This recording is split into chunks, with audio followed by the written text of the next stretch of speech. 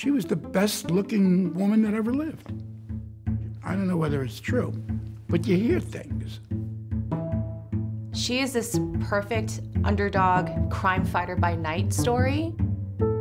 She was such a big star. She seemed so untouchable. She was so ahead of her time. She said more than once, "My beauty is my curse." And by that she meant people never got past her face.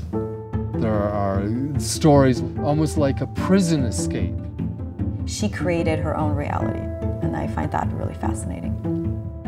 She did have a secret.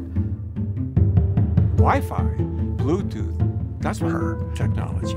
You think, how could this be possible? If I wanted to be harsh, I would say she was a plagiarizer. You don't get to be Hedy Lamarr and smart.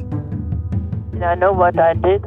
There comes a point when you can't take any more, then you have to make yourself heard.